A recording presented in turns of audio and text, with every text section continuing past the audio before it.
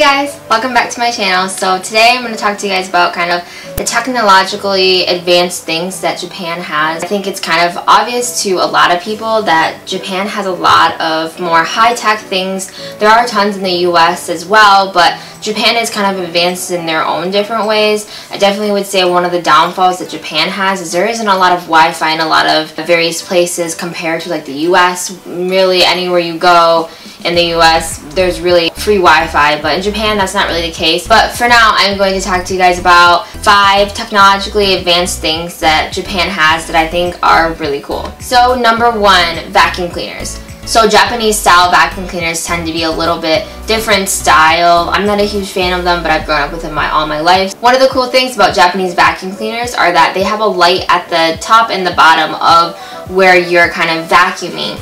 And every time the light turns red, it's signifying that it's dirty right there and that you need to pay attention to that area, which I think is very, very unique and actually very helpful because we can't always see the dirt when we're vacuuming hard floor or carpet. And I think that feature is just very beneficial to everyone. Number 2 is mirrors. So I don't believe this is the case for every house, but my house here in Japan, the mirrors in the bathrooms, they have a button that heats up the mirror for the purpose of when you take a shower and you steam up your mirror and you're trying to get ready, but the mirrors are still foggy so you can't see anything.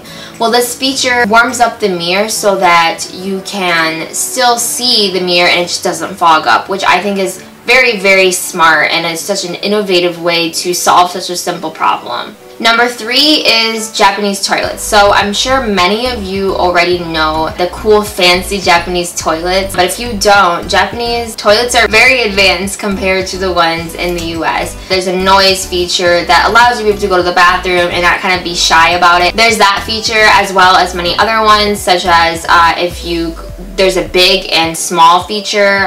So if you go number 1, then you push the character for small, and then if you went number 2, then you push the big button, which is the character for big, meaning you went number 2. And it's just the amount of water that it uses. Japan is very conservative with their water, their heat, air conditioning, everything. And so they want to use the least amount of water. So if you only went pee, then of course it's going to use less water compared to if you pooped and things like that. So number 4 is car engines turning off automatically. So Japan is all about conserving energy, and Japanese people tend to purchase cars that are more newer. You won't see cars that have rusted or that are really old. It's really rare. Most cars always look very clean. You don't see dirt on it. It's just so clean. And the engines will turn off every time that it is stopped for a certain amount of time. So usually at a stoplight, the engine, if you have your foot on the brake for a certain amount of seconds, it will automatically turn off. And then when the light turns green, if you put your foot back on the gas pedal, it will automatically turn on. The reason for this is to be able to save energy and not be putting out so much gas into the atmosphere. It might not sound like it really has any purpose to it, but I think adding all the cars that are being driven, it's probably a very beneficial way to be able to save energy.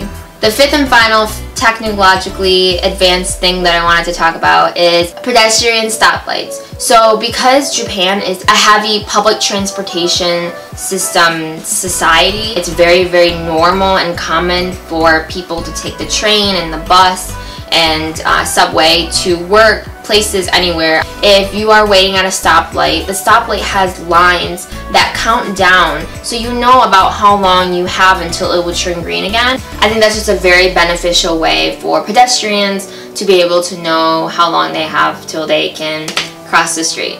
So those are my 5 technologically advanced things that I think are really cool and I wanted to just share with you guys. Of course there are so much more things. Those are just the most common things that I see, but leave a comment down below your favorite one that I talked about. And be sure to subscribe if you're not already to be able to see weekly videos from me as you guys travel along with me while I'm here in Japan. And I'll see you guys in my next video. Matane!